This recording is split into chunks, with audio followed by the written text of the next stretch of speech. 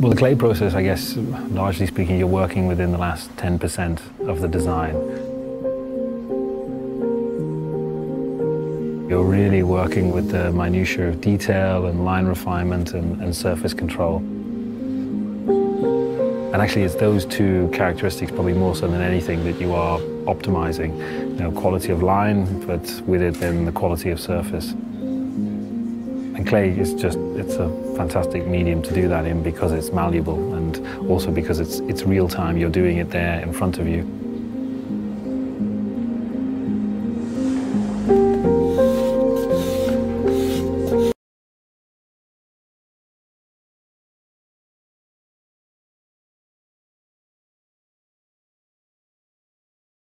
And there's a certain latitude within which you're working with, and then as you near the end of that phase, you're sort of bringing it down to the finer movements and the finer refinements.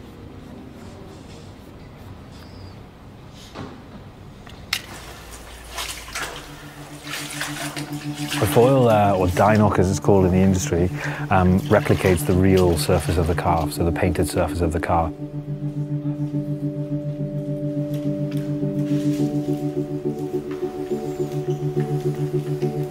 We judge it very much with light.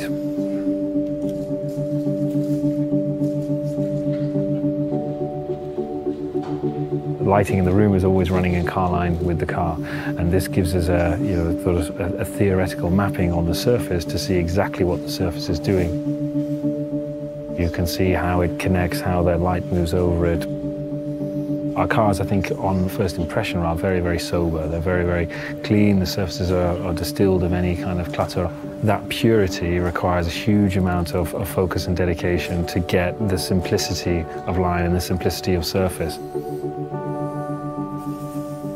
Final stage, it's really about understanding how we are living up to the quality of execution. A living canvas is created by hand beating and honing metal. And the resulting aluminium body is created with a clarity of surface and continuation of line that is unable to be achieved by machine alone. The car very purposefully projects a strong vision of modernity, but the real juxtaposition is that then this is paired with a very historic process of realization. The car starts its life with just sheet metal, and first you have to create form to that metal, and that takes place through, in this instance, the hammer forming process.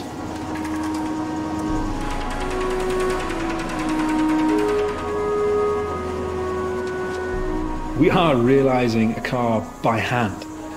You would never, through the process of industrialization, expect to find the creative hand of the team, and indeed the clients, still involved at this stage. Building a car by hand allows the human soul to pass through the hands that are charged with shaping the metal and into the car. Industrialization, it's clinical. It's carefully controlled, but it's also soulless. And what we are doing here is the complete opposite of that.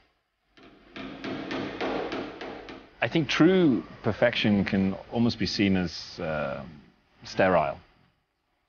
The car, by way of its definition, is never entirely perfect, but somewhere in there is the perfect imperfection.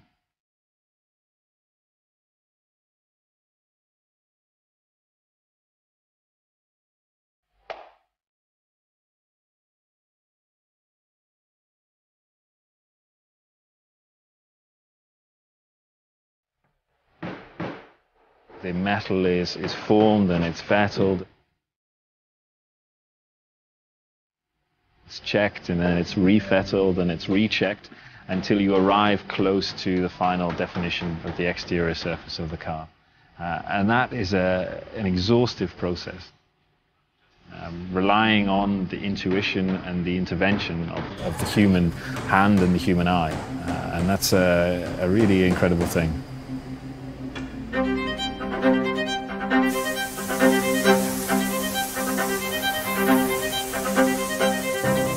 bonnet is sprayed by hand, and it has this wonderful transition from a dark color to a lighter shade of blue. It's a canvas that represents the human hand that created it.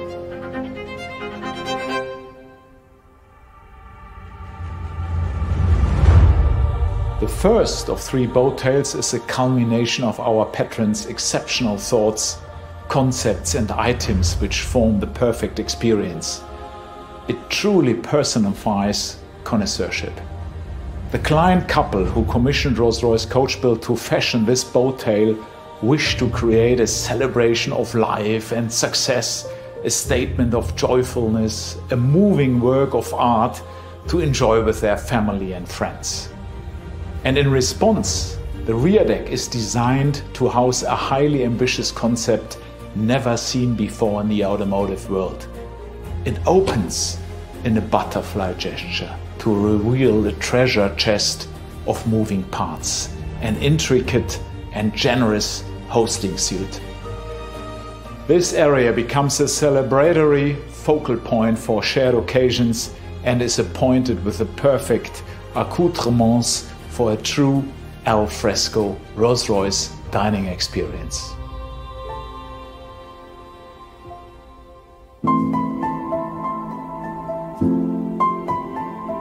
This particular client is an aficionado of watches and has commissioned 2 extraordinary timepieces for his boat tail.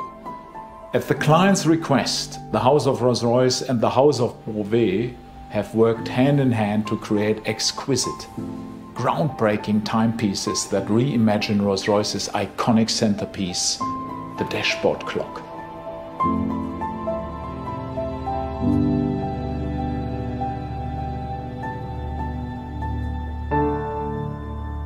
What is particularly special about this commission is that it is linking to our heritage. And it tells a wonderful story of the historic boat tail body style, but our modern interpretation is just that. You know, it's thoroughly contemporary, but at the same time, it still evokes the qualities of the historic body style.